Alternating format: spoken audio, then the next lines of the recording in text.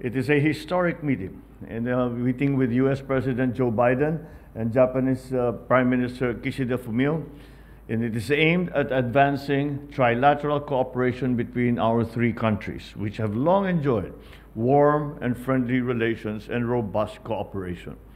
It is my intention also to exchange views with my U.S. and Japanese counterparts on various regional security issues of mutual concern, while continuing to reiterate the importance of upholding the rule of law and preserving the rules-based international order in the Indo-Pacific region. We will continue our discussions on strengthening further our alliance between our two countries, and also to meet with U.S. business leaders to invite them once again to invest in the Philippines.